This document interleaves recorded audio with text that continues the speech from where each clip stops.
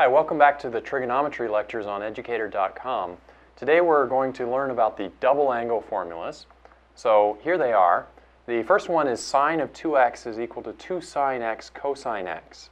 And you may think, oh, there's so many formulas to remember in trigonometry. This one, if you have trouble remembering it, you can work it out from the addition formula. So you do have to remember something. But if you can remember that sine of a plus b is equal to sine A cosine B plus cosine A sine B. Well, if you remember that one, then you don't really need to learn anything new here because you can work it out so quickly. Just take A and B both to be x in the addition formula, and then if A is x and B is x, then what you get here is sine of 2x is equal to sine x cosine x plus cosine x sine x. And so what you get is just 2 sine x cosine x. So if you can remember the addition formula, the double angle formulas are really nothing new to remember here. Same goes for the cosine 2x formula. If you remember the addition formula for cosine, you might want to try just plugging in x for each of the a's and b's, and you'll see that what you get is exactly cosine squared x minus sine squared x. Now there are two other ways that you often see this formula written as 2 cosine squared x minus 1 and 1 minus 2 sine squared x. And those might look different, but actually you can figure them out very quickly or check them very quickly because 2 cosine squared x minus 1 is 2 cosine squared x minus, now remember, 1 is the same as sine squared x plus cosine squared x. And so if you work with that a little bit, you have 2 cosine squared minus cosine squared, so that's just a single cosine squared x, minus sine squared x. And so all of a sudden this goes back to the original formula for cosine of 2x. And you can do this, you can check the second formula the exact same way. If you convert the 1 into sine squared plus cosine squared, you'll see that it converts back into this original formula for cosine of 2x. So even though it looks like there's 4 new formulas to remember here, really the basic sine of 2x and cosine of 2x, you can work both of those out from the addition formulas. And then the other 2 formulas for cosine, you can just work them out if you remember the original formula for cosine and then the Pythagorean identity, sine squared plus cosine squared equals 1, which certainly any trigonometry student is going to remember the Pythagorean identity. So it's really not a lot of new memorization for these formulas. The more interesting question here is how are you going to use them? So let's try them out on some examples. So our first example here is we're just going to get some practice using the sine and cosine of 2x formulas, the double angle formulas, to find the sine and cosine of 2 pi over 3. So even though 2 pi over 3 is a common value, hopefully you can work out the sine and cosine of 2 pi over 3 without using the double angle formulas. We're going to try them out using the double angle formulas, and then we'll just check that the answers we get agree with the values that we know coming from the common values. So we'll use that as a check. We won't use that at the beginning. We're also going to use all 3 of the formulas for cosine and just check and make sure that they all work out and that they all agree with each other. So let's start out by remembering those 4 formulas. Sine of 2x is 2 sine x cosine x, and cosine of 2x is cosine squared x minus sine squared x. And here we're being asked to find the sine and cosine of 2 pi over 3. So we're going to use x equals pi over 3. That way 2x, pi over 3. That way 2x is 2 pi over 3. So sine of 2 pi over 3, using x equals 2 pi over 3, it's 2 sine of pi over 3 times cosine of pi over 3. And I remember that the sine of pi over 3, that's a common value. So the sine of pi over 3 is root 3 over 2. Cosine of pi over 3 is 1/2. So the 2 and that 1/2 cancel. And what I get is root 3 over 2. And now let's try the cosine. Cosine of 2 pi over 3 is cosine squared of pi over 3 minus sine squared of pi over 3, according to our formula. But we're going to check it out and see if it works. Now, cosine of pi over 3 is 1/2, so 1/2 squared, minus the sine of pi over 3 is root 3 over 2, so we'll square that out. 1/2 squared is 1/4. Root 3 over 2 squared is, root 3 squared is 3, 2 squared is 4. So we get 1/4 minus 3/4 is negative 1/2. Now there were two other formulas for cosine of 2x, and we want to check out each one of those. Cosine 2x is equal to 2 cosine squared x minus 1. And it was also supposed to be equal to 1 minus 2 sine squared x. So we're going to check out each one of those.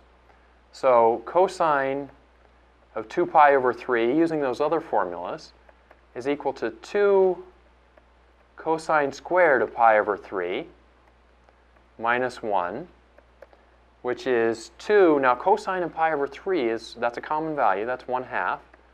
1/2 squared minus 1, which is 2 times 1/4 minus 1, which is 1/2 minus 1, is negative 1/2. And let's use the other version, 1 minus 2 sine squared of pi over 3. We're going to use the last cosine formula there. So that's 1 minus 2. Now, sine of pi over 3, I remember that's a common value, root 3 over 2. So we're going to square that out. That's 1 minus 2 times root 3 squared is 3. And 2 squared is 1/4. So that's 1 minus 3/2, negative 1/2. So the first thing we notice is that these three different formulas for cosine of 2x, they all gave us the answer negative 1/2. So they do check with each other. That's reassuring. But now let's work out the sine and cosine of 2 pi over 3 just using the old-fashioned common values. So let me draw my unit circle.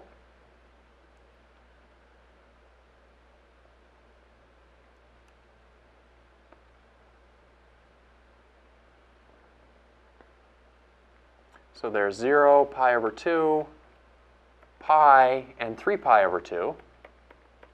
2 pi over 3 is 2/3 of the way from 0 to pi, so there it is right there. That's my 30, 60, 90 triangle. So I know the values there are root 3 over 2 and 1/2, and I just have to figure out the sine and cosine, or which ones are positive and which ones are negative. I know that the cosine of 2 pi over 3, because that's the x value, and the x value is negative, that's negative 1/2. The sine of pi over 2 pi over 3 is the y value, which is positive, so that's root 3 over 2. And look, we worked those out just looking at the unit circle and remembering the common values, but that checks out with the values we got from the formulas there, sine of 2 pi over 3, and each one of the formulas for cosine of 2 pi over 3. So what we were doing there is working out each one of the formulas for sine of 2x and cosine 2x with x equals pi over 3. That separates it out into expressions in terms of sine and cosine of pi over 3, which I remember, so I just plug those in and I get the sine and cosine of 2 pi over 3. All the cosine formulas agree with each other, and they all check with the values that I can find just by looking at a unit circle. So our next example is to use the double angle formulas to prove a trigonometric identity. And it's not so obvious how to start with this one. We're actually going to start with the right-hand side because it looks more complicated. So I'm going to start with the right-hand side, and that's 2 tangent of x over 1 plus tangent squared of x. So I'm evaluating the right-hand side. I'm going to work with it a bit, and hopefully I can simplify it down into the left-hand side, but we'll see how it goes. First thing I'm going to do is change everything into sines and cosines. That's a good rule when you're not sure what to do with a trigonometric identity, is to change everything into sines and cosines. If you've got a tangent or a secant or a cosecant or cotangent, convert it into sines and cosines. It'll probably make your life easier. So I'll write this as 2 tangent, remember, is sine over cosine. And 1 plus tangent squared, that's 1 plus sine squared x over cosine squared x. Now I see a lot of cosines in denominators here. I think I'm going to try to clear those out. So I'm going to multiply top and bottom by cosine squared x and see what happens with that. That's multiplying by 1, so that's safe. On the top I have 2 sine x. Now I had a cosine x in the denominator, but I multiplied by cosine squared, so that gives me cosine x in the numerator. And then in the bottom, I have cosine squared times 1 plus sine squared over cosine squared, so that gives me 1 times cosine squared is cosine squared x, plus the cosine squared cancels with that denominator, sine squared x. And now look at this. The top is exactly 2 sine x cosine x. I remember that. That's my formula for sine of 2x. So sine of 2x. Now the bottom, that's the Pythagorean identity. So that's just 1. Cosine squared plus sine squared is 1. So this converts into sine of 2x, but that's equal to the left-hand side of what we were trying to prove. So we started with the right-hand side because it looked a little more complicated there. I see a bunch of tangents. I'm not so sure what to do with those. I convert them into sines and cosines. I see lots of cosines in the denominator, so I multiply top and bottom by cosine squared x. And then I start noticing some formulas that I recognize. 2 sine x cosine x is a double angle formula, and cosine squared plus sine squared, that's the Pythagorean identity. It reduces down into the right-hand side. So let's try another example here. We're going to use the addition and subtraction formulas to derive a formula for tangent of 2x in terms of tangent x. Remember, we have formulas for sine of 2x and cosine of 2x. We're going to find a formula for tangent of 2x just in terms of tangent x. And when we get that, we're going to check the formula on a common value pi over 6, because I know what the tangent of that is and I know what the tangent of 2x is, so we can check whether our formula works. So let me start out with tangent of 2x. Don't know much about that, except that the definition of tangent of 2x is sine of 2x over cosine of 2x. And now I'm going to use, well, it's the addition and subtraction formulas, but it's really the double angle formulas. Of course, those come from the addition and subtraction formulas. Now, sine of 2x is 2 sine x cosine x. That's the double angle formula for sine. Of course, you find that out from the addition formula. Cosine of 2x is cosine squared x minus sine squared x. That was the first addition form, or the first double angle formula for cosine. Now, it's not totally obvious how to proceed next, but I know that I'm trying to get everything in terms of tangent x. Right now I've got a bunch of cosines lying around. I'd like to move those down into the denominator, and the reason is because tangent is sine over cosine, so I would like to be dividing by cosines. So what I'm going to do is I'm going to divide the top by cosine squared x, and I'll divide the bottom by cosine squared x. So we're dividing top and bottom by cosine squared x. That's dividing by 1, so that's legitimate. And we'll see what happens. Now in the numerator, we get 2 sine x. We had a cosine x before. We divided by cosine squared, so we get 2 sine x over cosine x. In the bottom, we're dividing everything by cosine squared x. So we get 1 minus sine squared x over cosine squared x.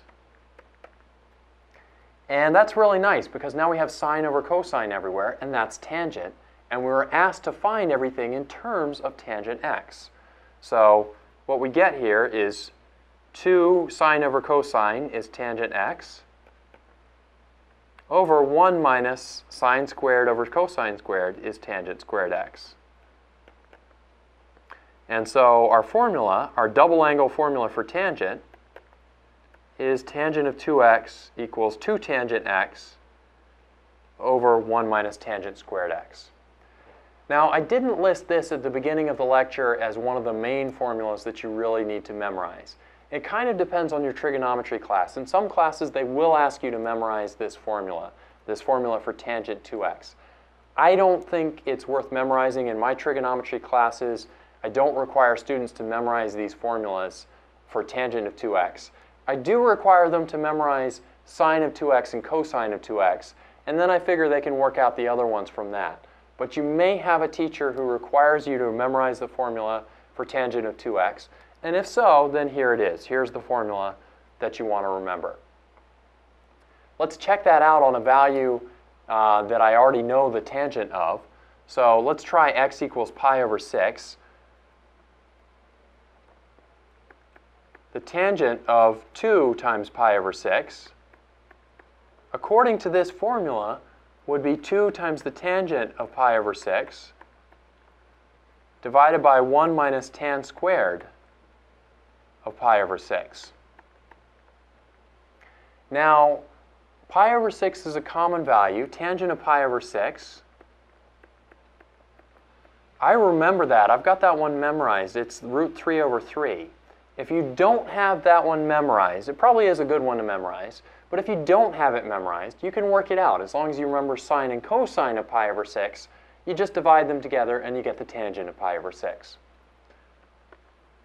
So this is 2 times root 3 over 3 over 1 minus root 3 over 3 squared.